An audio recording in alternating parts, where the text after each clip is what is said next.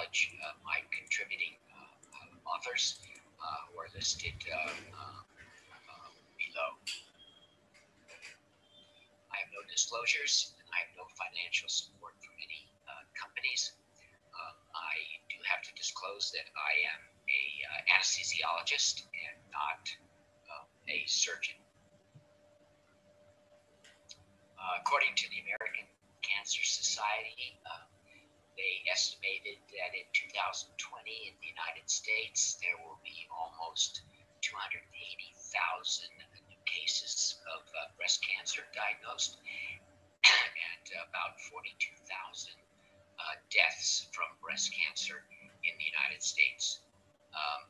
Gardner and his group in their study showed that 47%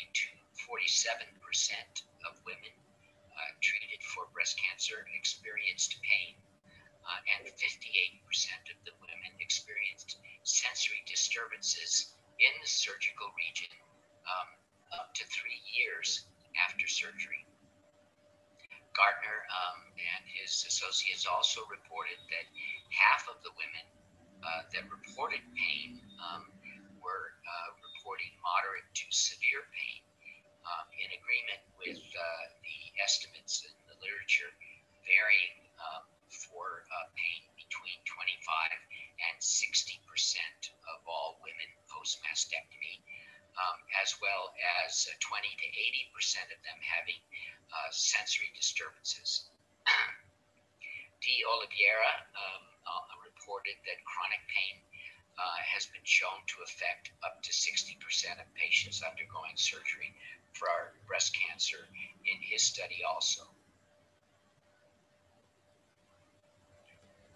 An early study by Perkins in 2000 looking at chronic pain as an outcome of all types of surgeries found that particularly for breast surgery that there was 11 to 57% of the women had chronic pain at 1 year post-op.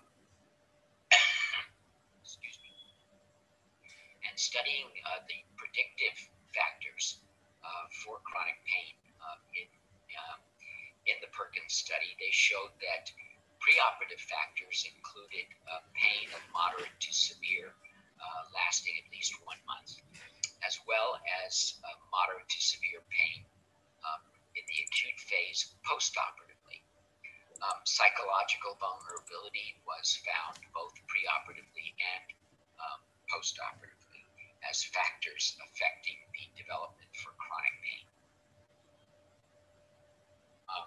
The role played by anesthetic management for mastectomy has been poorly studied and remains controversial. The questions such as can anesthetic management decrease intraoperative nociception? Can it decrease the immediate postoperative pain? Can our techniques decrease utilization of postoperative opioids, decrease postoperative nausea and vomiting? Can we decrease the development of chronic pain and decrease the long-term use and dependence on opioids? Azad noted that acute postoperative pain following surgery for breast cancer is known to be associated with the development of chronic pain and lower quality of life.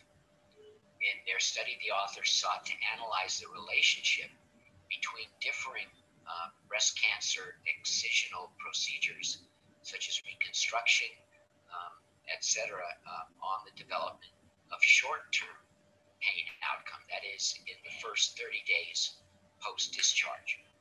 Their conclusions were that younger age, preoperative opioid use, and longer length of stay were associated with higher levels of postoperative pain, up to 30 days post-op.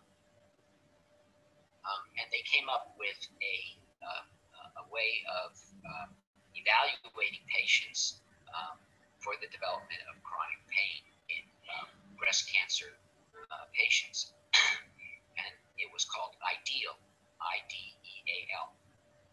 Identify the problems and specific risk factors, define a plan of perioperative management, and anesthesiologists, surgeons, nurses, and family members. But anesthesia management is not reported in this particular study. Explore the possible strategies such as use of multimodal analgesia and regional techniques when applicable. Act on these strategies, aggressively treat pain and prevent withdrawal from opioids, and look back and reevaluate the analgesic effect of your treatments, the functional status of the patient, and adverse events. In our study, we did a retrospective analysis, a single center study, which aimed to analyze the short-term and long-term follow-up in patients who had total mastectomy between July 2016 and February 2018. All surgeries were performed by a single surgeon under general anesthesia with a preoperative paravertebral nerve block placement and preoperative oral medications such as gabapentin and acetaminophen. In addition, the general anesthetic was maintained with either a 50-50 blend of sevoflurane and intravenous propofol or just sevoflurane alone. And these patients received intravenous ketamine, magnesium, and ketorolac in the operating room. Patients having partial mastectomy were excluded from our study. 19 patients having immediate reconstruction after total mastectomy were also excluded. And another 4 patients were excluded because of incomplete medical records, leaving 124 patients for our total analysis. With respect to the methods that we used, the paravertebral nerve block was introduced to the patients in the breast surgery clinic as well as in the anesthesia pre-op clinic, so they were already aware of this procedure. Prior to the nerve block placement, the patients were given 1,000 milligrams of acetaminophen and 600 milligrams of gabapentin. The nerve blocks were performed in the preoperative area under mild sedation with 1 to 2 milligrams of intravenous midazolam, and then using ultrasound needle guidance in the prone position. The local anesthetic used for the paravertebral block was ropivacaine, 0.5% in 15 to 20 mLs as a single injection. The patient satisfaction with the nerve block procedure itself was evaluated by a survey at the time of discharge from the hospital and reached 95.7% satisfaction with the nerve block. And that included the surgical care as well. Just to give you an idea of what it looks like under ultrasound, you can see in this image the transverse process. This is the pleura. This is our needle trajectory going just at the angle inferior to the transverse process at approximately the T5, T6 level.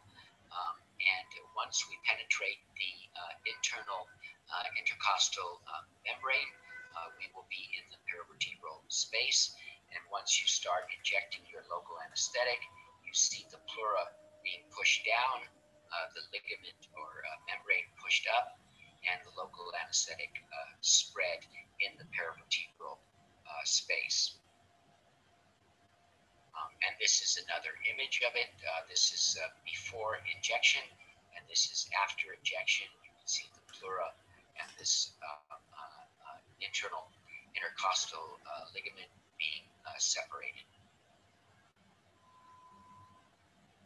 And we found that with a single injection, as published by Teague, the spread in the paravertebral space is multi-level and covers the entire chest area, as if we had performed a multi-level intercostal block. After placement of the nerve block, patients were transported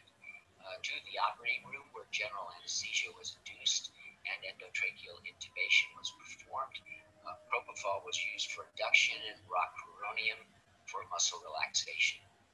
Intraoperative anesthetic variables, as mentioned earlier, were recorded, and they included the induction agents and agents for maintenance of anesthesia, as well as the opioids that were used during the procedure. The administration of ketorolac is 15 milligrams. Total ketamine dose was 20 to 50 milligrams. 2 grams of magnesium, 10 milligrams of dexamethasone, and ondansetron 4 milligrams for postoperative nausea and vomiting control. The estimated blood loss was also recorded, but no patients required a blood transfusion.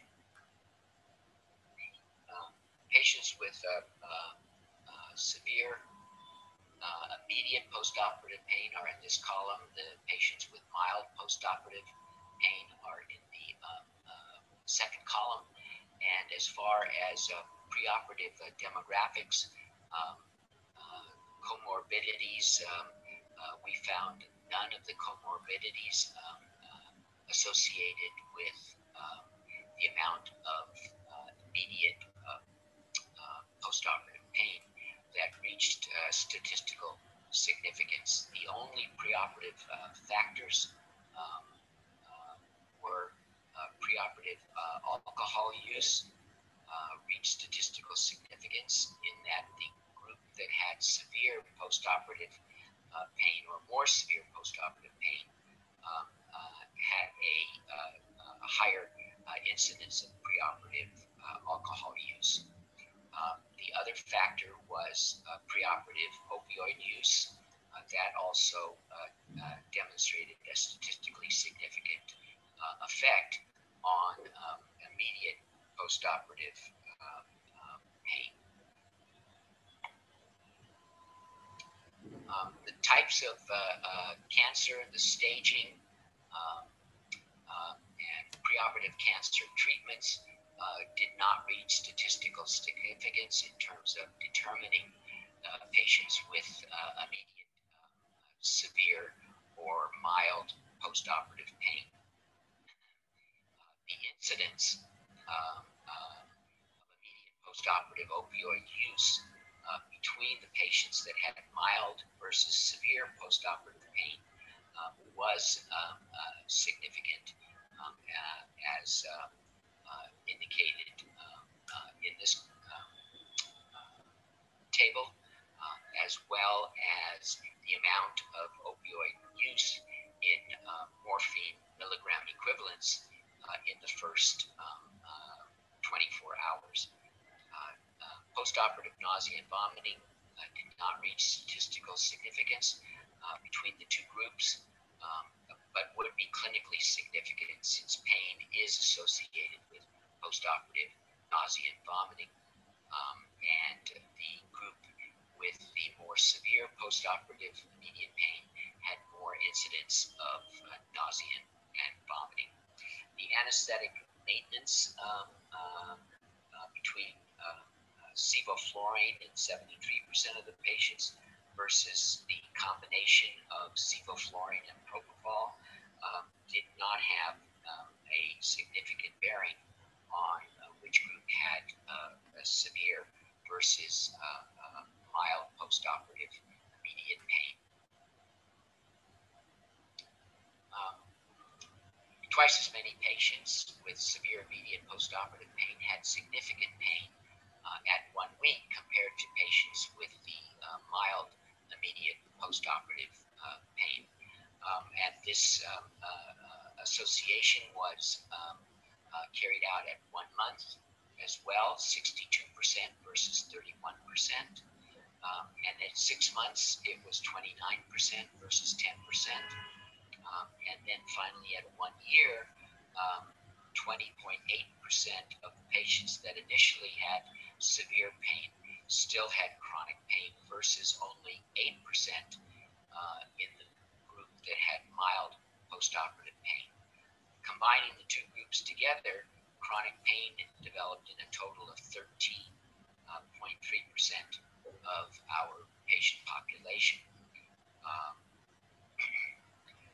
Other things such as infection or brachial plexus impairment did not reach clinical significance.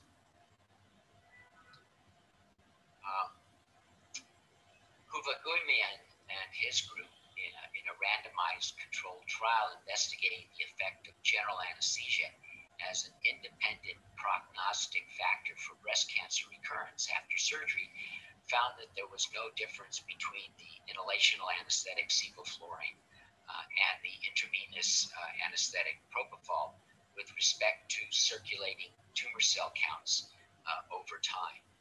Likewise, et al. In a retrospective study found no association between the type of anesthesia, inhalation versus intravenous, on the long-term prognosis of breast cancer patient surgery.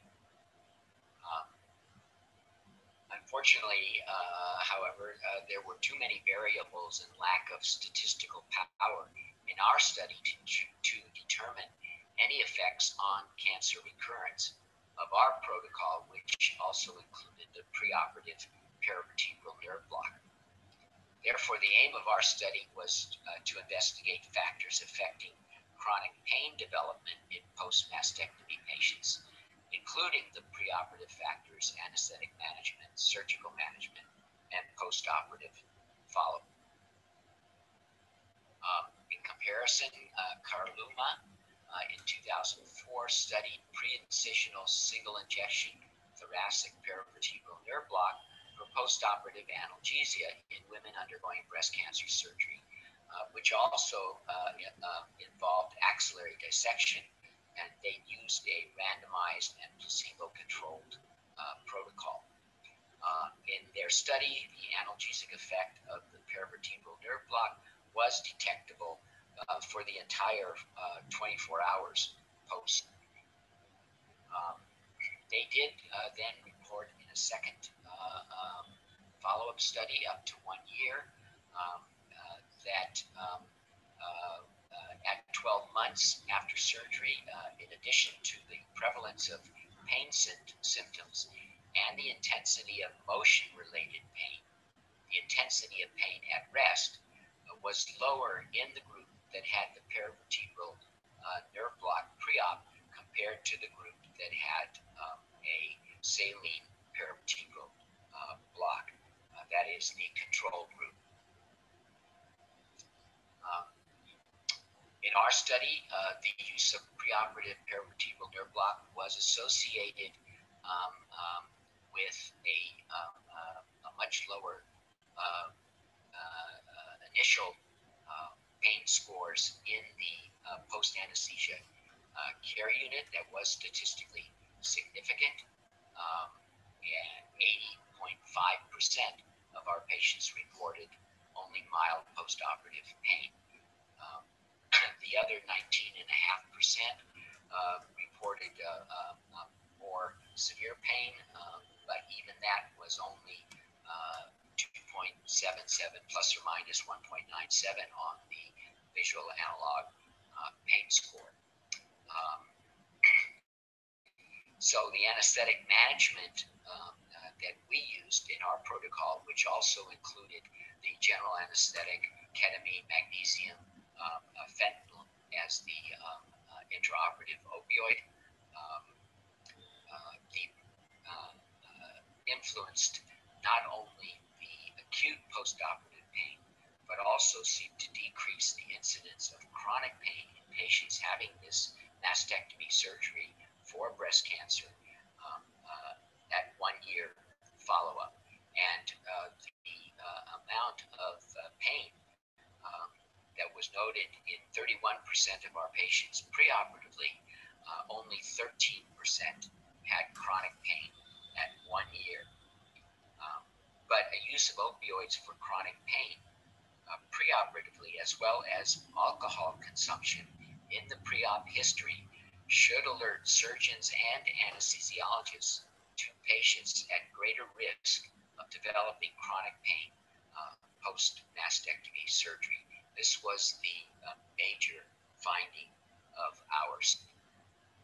So having breast cancer is a physical and psychological stress. And if you add to that the trauma of mastectomy surgery, it shows that pain control for women who undergo mastectomy surgery is the responsibility of all of us and must involve a multimodal approach to assure the best possible long-term outcome. What we showed was that a multimodal protocol that included preoperative medications, a good preoperative history, a paravertebral nerve block performed preoperatively, as well as a multimodal intraoperative general anesthetic, including things like ketamine and magnesium, provided protection for these patients in the majority of cases from developing chronic pain at 1 year post-op. So with that, I will thank you very much and take any questions.